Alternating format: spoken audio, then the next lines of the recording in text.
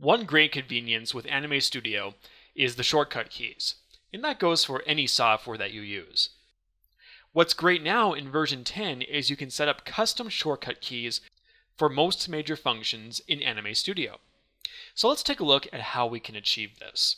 First, you'll need to go to your Help menu, and then go all the way down to the bottom here where it says Edit Keyboard Shortcuts. So now you have a new window up here, and your current settings will probably be set to default. Now what you can do is scroll through the default settings and basically see what has been assigned to what shortcut key. But let's say that you want to create a new preset for your shortcuts. You can go to New, and you'll then need to give your preset a name. Well, let's say, for instance, I work between Premiere and Anime Studio quite a lot, and I want the shortcut keys to reflect that of Premiere. So I could go in and, let's say, name this one Premiere, and then click OK. And now I can edit any of these shortcut keys in the Premiere template. So let's say, for instance, I know one here, the export animation.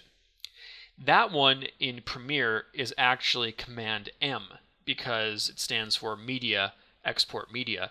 And so let's say I'm always trying to use Command M in Anime Studio because I'm so used to how that works in Premiere. Well, now I can change that. So I can click on the shortcut for the Command E, and I can just simply hold in Command and hit M, and I'm good to go. Now in this case, it says that Command M is already in use for smooth. So I'm probably going to want to correct that so that there's no conflict with the shortcut keys. So I can go find the smooth option, it's right here, and then I could assign it something else. Or let's say if I don't use it at all, I could simply delete it. So let's say I don't use smooth much. It's just something I don't use. I really don't want to assign a command to it.